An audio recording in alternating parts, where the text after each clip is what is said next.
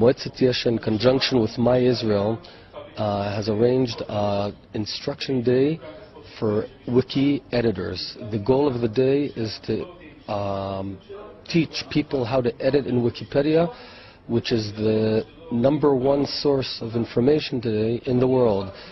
As a way of example, if someone searches the Gaza flotilla, we want to be there. We want to be the guys who influence what is written there, how it's written, and to ensure that it's balanced and Zionist in nature. I came here to learn more about how we as Israelis and as Jews can defend Israel online, on the internet, and particularly in Wikipedia in this case.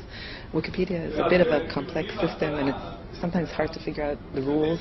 I've personally tried to edit things in Wikipedia that were against Israel, small things, and my changes were erased or undone, and I didn't understand why.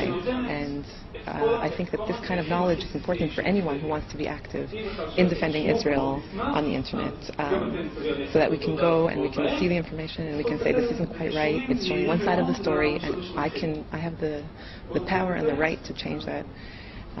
And in general, it's so important for us to be online, working to defend ourselves and to prove to the world and to ourselves that we are just and we are right.